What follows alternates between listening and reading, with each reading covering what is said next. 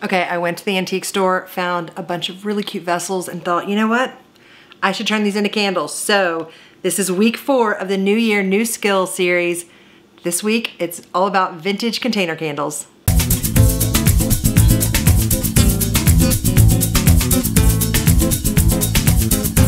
All right, friends, welcome back. If you're new here, I'm Molly, also known as Good Golly Gal. And this year, we have been doing a New Year, New Skill series where every week in January, I'm teaching you guys a new skill. Well, we've already done 3. This is week 4. So if you have missed those, you need to go back and watch the others, but you don't need to do it right now. So they are separate projects. So whenever you finish this one, hop on over to the other 3. So I have linked everything that I'm using here. People are always asking me what I'm using. I've got a 5-pound bag of 100% soy wax. These are 6-inch core candle wicks. All of these are from Hearts and Crafts. This is also from Heart and Craft, which, how cute is that?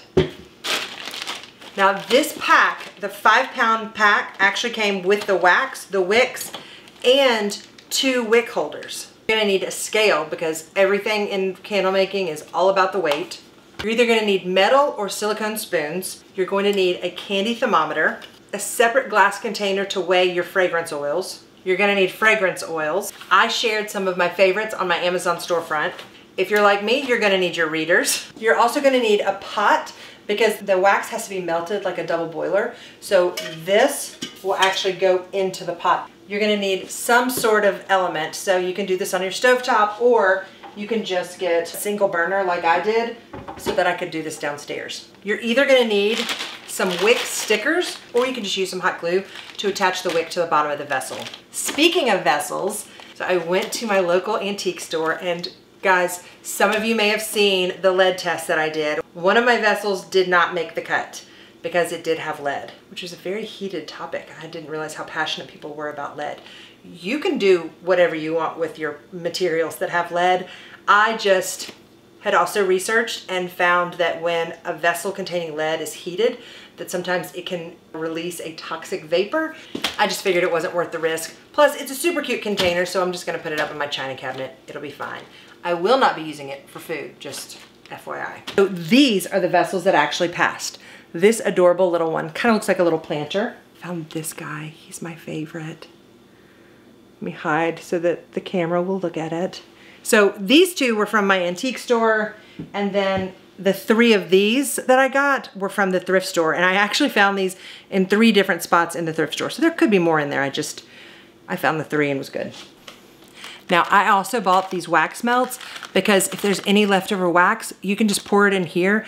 That way you can use them as wax melts, or if you ever need to top off a candle later, like if any of the wax caves in, you can just melt a little bit of this instead of having to make a whole new batch. So I have filled this pot just a little under halfway full, and I'm gonna stick this onto my little single burner.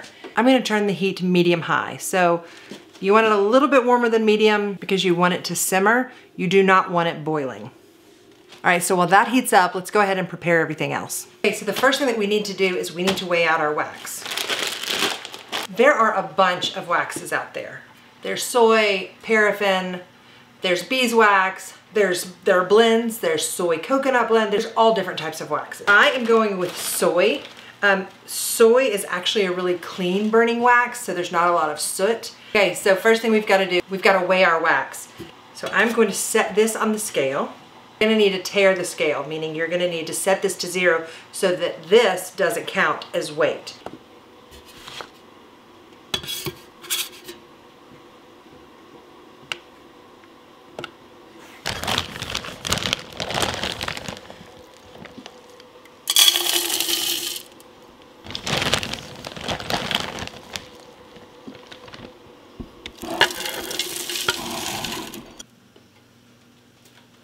Okay, so I've got 2 pounds of wax. I'm gonna put this into the pan and let this start to melt.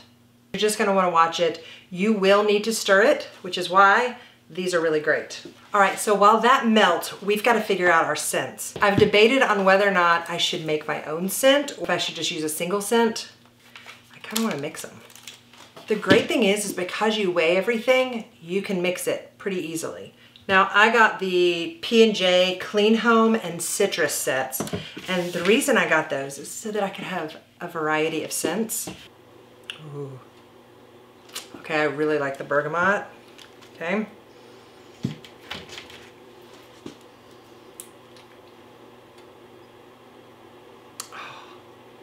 The orange is also really nice. Now, when it comes to choosing the right oil for your candle, you want to make sure that you're going with a non-toxic oil, and you want to get a fragrance oil. Fragrance oils are going to give off a stronger scent. They're easier to use. They're not quite as finicky as essential oils. One way to mix fragrance oils without wasting too much oil is to simply get a plastic bag and some Q-tips.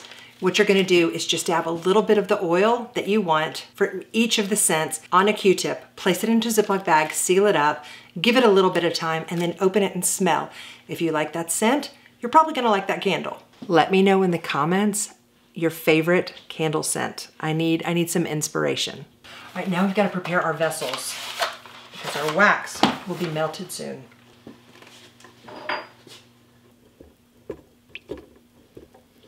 So if any of you guys make candles or have a candle business, be sure to share it below. I would love to check it out.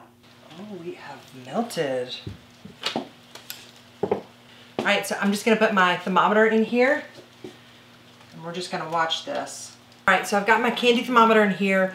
What we're looking for is 185 degrees. So we're gonna let that get up to that temp. What we're gonna do now is we're gonna put our wicks in our vessels. So I'm gonna do a single wick for these two, but this guy is a little bit bigger, and it's kind of tricky because this top part fans out more. This is not really an ideal shape for a vessel, but what I'm gonna do with this one, I'm gonna put 2 wicks in it to be safe. All right, so I'm just gonna take a little bit of hot glue, put this right on here, and then stick this down into the vessel.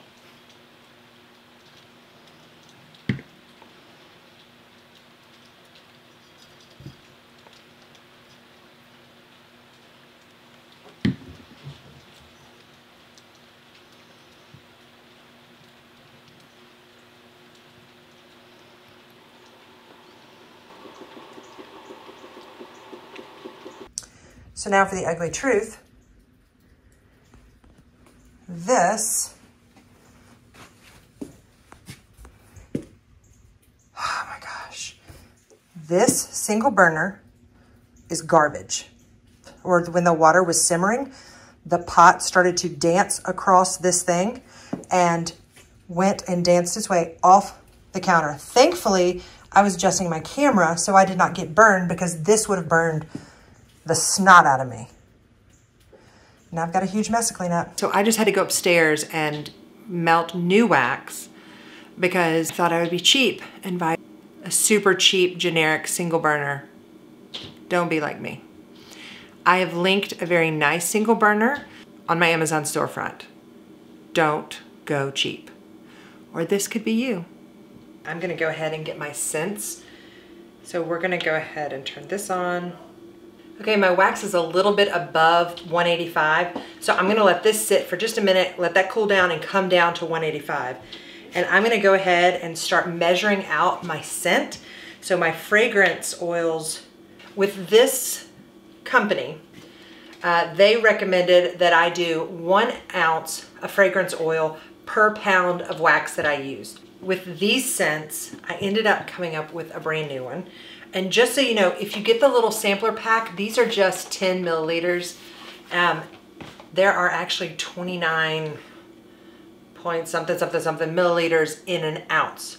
That means 3 of these bottles equals an ounce, which means to get 2 pounds worth of wax, I need 6 of these bottles. Tried out all of the citrus scents, and I actually love all of them together. So we're going crazy, y'all. We are mixing it up. And so this is going to be my citrus candle. We're going wild. We're gonna do lemongrass and lime and bergamot and lemon and grapefruit and orange. Our wax. All right, perfect. Time to start adding our fragrance oils. every little last drop out of there. Now I'm gonna stir this for 2 minutes. All right, trusty phone, tell me when it's been 2 minutes. When you're playing around with fragrance oils, the way that it smells straight out of the bottle is the cold throw. It's the way that it smells without it being heated. And then the hot throw is the way that a fragrance oil smells once you've lit the candle. And so it's really important to test and make small candles to see which fragrance oils do the best. Because something can smell really great cold and really not great hot. Or it's really weak when it's heated. Not all fragrance oils do well as a candle. Okay, so according to P&J, they want you to let your wax sit until it reaches 110 degrees. So we're gonna let it cool down a little bit before we actually pour it into our vessels. So this little kit only came with 2 of the little wick holders. So what I'm gonna do instead is I'm gonna use some washi tape. Some people will do popsicle sticks, but washi tape works just fine. Now, some people will put their vessels into an oven to heat them up before putting wax into them. It's better to pour hot wax into a warm vessel as opposed to a cold one. I've heard, and I have not experienced this, but if it's a real cold vessel, that sometimes the wax will pull away from the edges of the vessel. But instead of doing the oven, I actually put mine in hot water and then just dried them off. But you could also use a heat gun if they don't feel warm enough, and you can just heat them up with a heat gun. I'm curious how this is gonna smell once it's burned, because it is very fruity right now.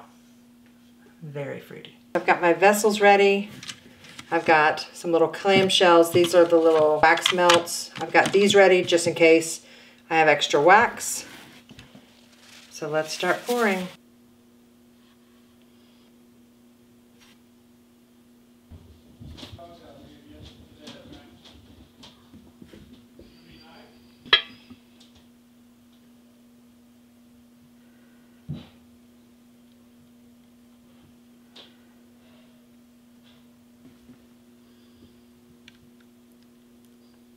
Okay, friends, so these need to sit for 2 weeks before you burn them. So after 2 weeks, you can cut the wick somewhere between 1/2 inch and 1/4 inch, and they will be ready to burn.